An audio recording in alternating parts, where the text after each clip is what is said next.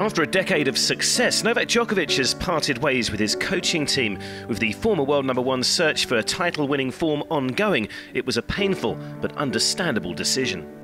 My career was going in the right direction, upwards mostly, ever since I entered the professional waters. And so this is for the first time probably that I'm experiencing other direction. And of course it makes you question yourself, your game, whether you're doing things right or wrong. It was definitely not an easy decision considering the close relationship I've had with all these guys for over the years.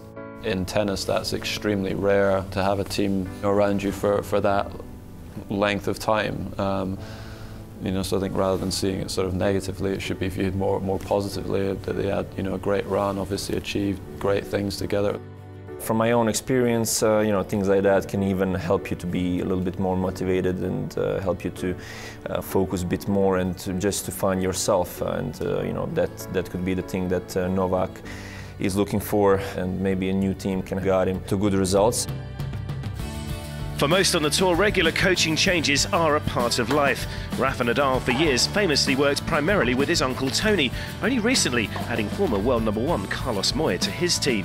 I think it was a great decision having Carlos, Francis and Tony on the team together. I think is a big help, and they are working together in a very good way, very positive way, and I feel very comfortable now. Carlos came with good motivation, bringing some important new things on the practices, and I am very happy with him.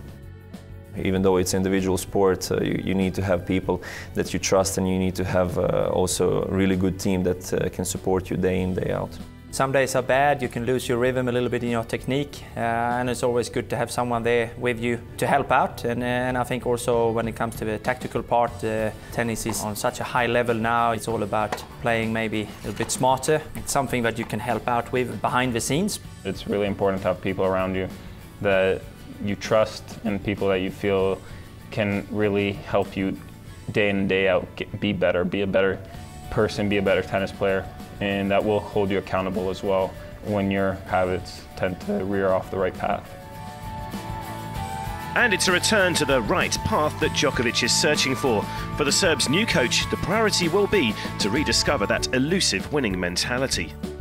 Confidence is a tricky thing in professional sport. Once you start losing some matches that were close, and then all of a sudden that maybe doubt kind of sneaks in, and I need to go back to basics and really analyze the game.